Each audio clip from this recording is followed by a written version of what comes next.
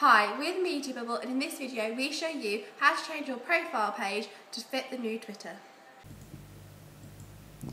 Twitter has recently made some changes to its layout, and in this video we show you how to change your profile to fit in with these changes. After logging in, head to the Me tab at the top of the screen. If your profile hasn't automatically changed, it will ask you if you'd like to change it. If so, press Take a Look. You'll then be taken to the new layout. Twitter will then give you prompts on how to adapt to this new layout.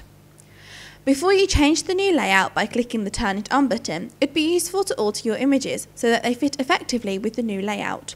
To do this, head to the Edit Profile button to the right of the screen. You'll need to re-upload your images so that you can adjust them for best placement. Remember, these images will be the first thing your audience will see, so it needs to be something catchy. Once you're happy with how your page is looking, press the Turn It On button so that users will be able to see it straight away. We hope you found this video useful, and please do get in touch if you have any questions. Thanks for watching.